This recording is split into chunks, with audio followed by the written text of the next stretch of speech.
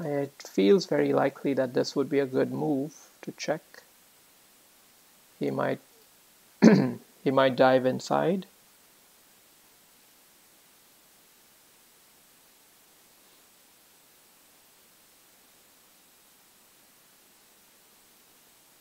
Or he might push up.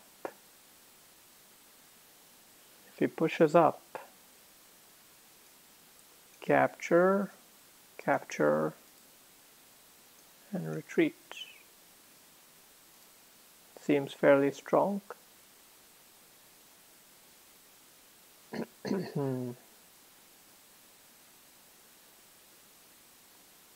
But it's not quite ripe enough yet. I think after castling, that's even stronger. Although now he has a chance of coming here, which is just fine. Yeah. In fact, I want him to do that, because then he has no choice but to move this up. And then it goes to capture, capture. Maybe stay here even. Okay, he's preventing it. Yeah. Okay, that was unfortunate. Yeah, I should have accounted for that. I did account for it, I just forgot that I did. Alright, so now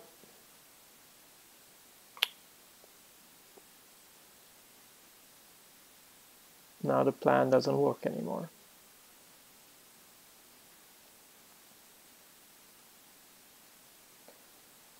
Okay, so we got to change our plans. That one single move has drastically altered the complexion of the position.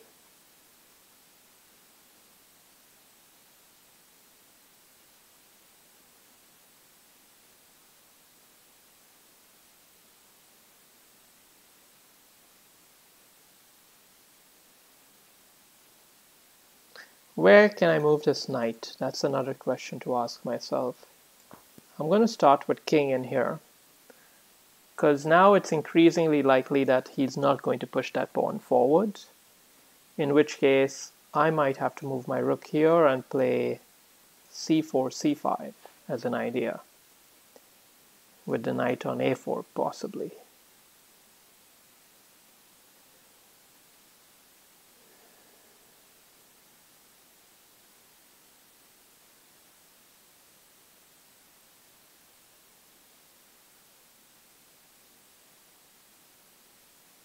Yeah, I should have played the check first. I was greedy by castling. I was greedy, and I wanted to gain material of some kind. I wanted to lure. I was hoping on a blunder, mini blunder, but I was not forcing the action, and I allowed him to stop my move. I didn't account for the fact that he might be able to stop it.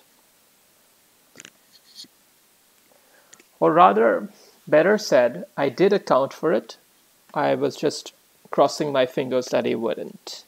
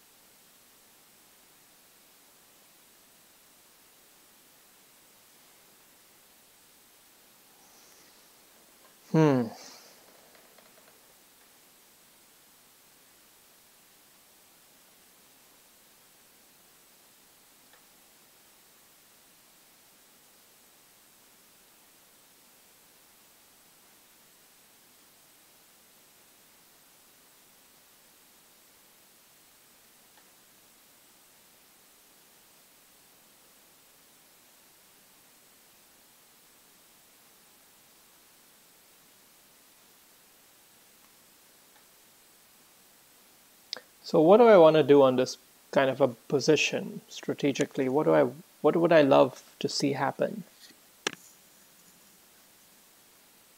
I think there is some part of me that really would love to break this open But currently I feel like I shouldn't do that because it allows his knight to come here.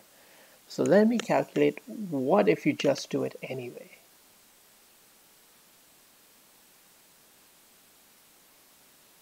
And actually that gets to some pretty exciting chess.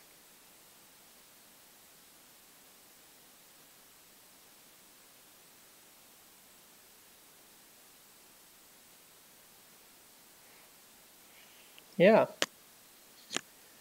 Don't be scared of doing it. I mean, although you see he does get his knight into a good position, maybe it's fine. Maybe it's worth it to do that anyway. So I might even switch my plans here. Instead of the whole c4, c5 thing, I might continue with f4. The whole rook c1, knight a4, c4, c5, it's too many moves. This one just happens right away. The knight's already in position. And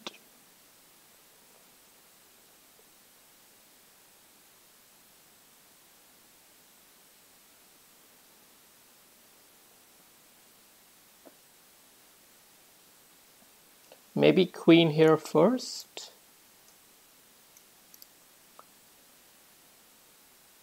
Nah. He'll just kick it back with knight to h7, probably.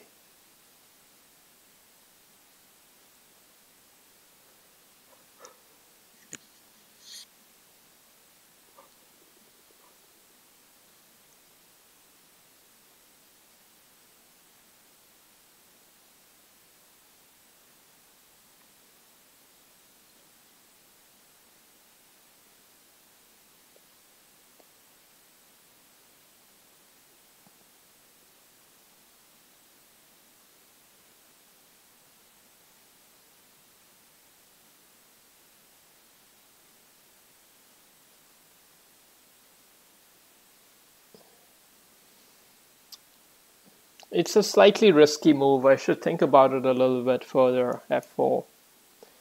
Because his knight comes here and he does eventually get the possibility to play f5.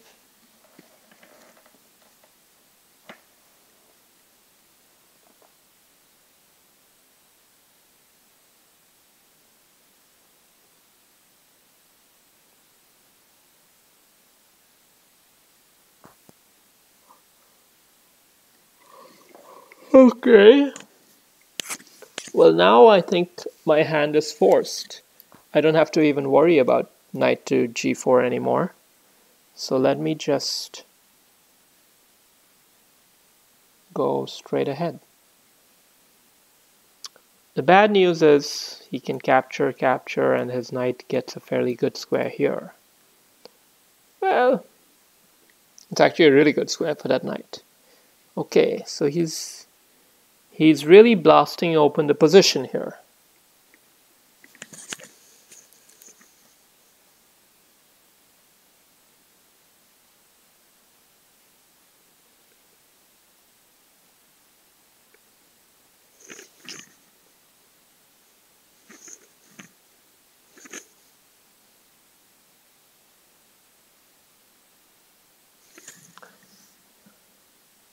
Which shouldn't be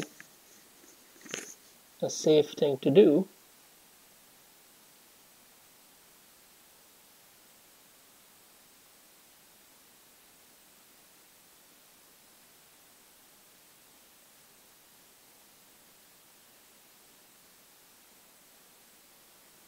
Considering where his king is.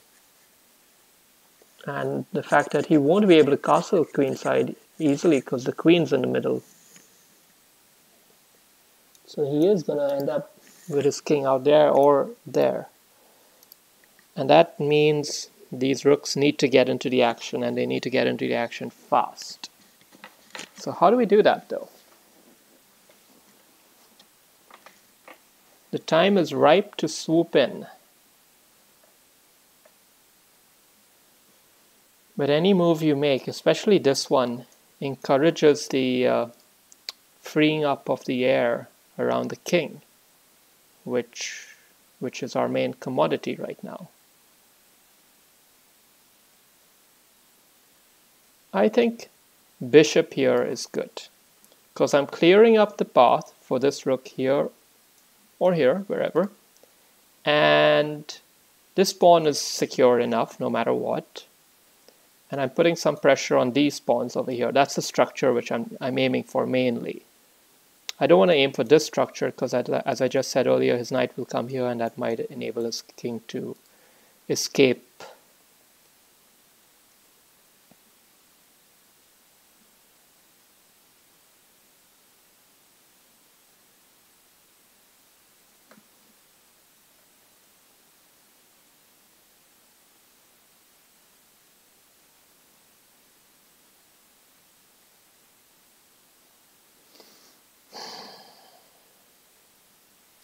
I think, I might even consider rook here, but I'm not sure.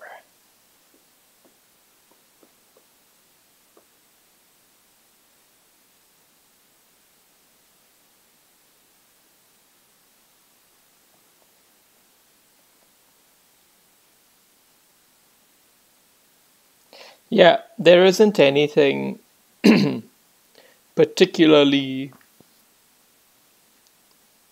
like there's no killer blow here, but there's a lot of potential stuff going on. And now I got an interesting idea of knight takes here. Because if he captures there, then you come here with check, he captures, check, and then your queen takes this. So that's an idea, but can he stop it? Can he just simply do something else, something smarter? Yeah, he can move his king up.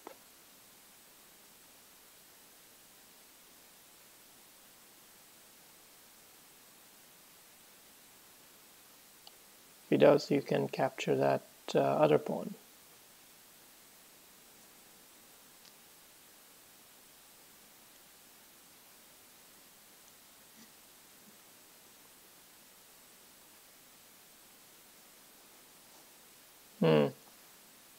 Yeah, I quite like it, but let's think a little bit further.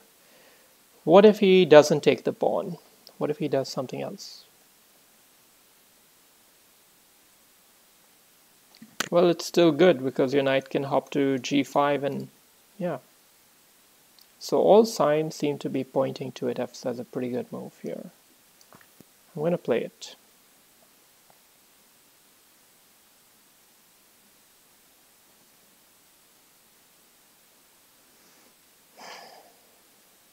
I'm sure it's a bit of a surprise move for him. He was probably expecting bishop takes.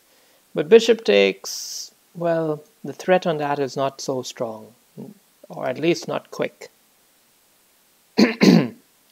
He would be able to get his rook there in time or his king there in time. So that pawn is almost like a decoy. I shouldn't hit for it too hard.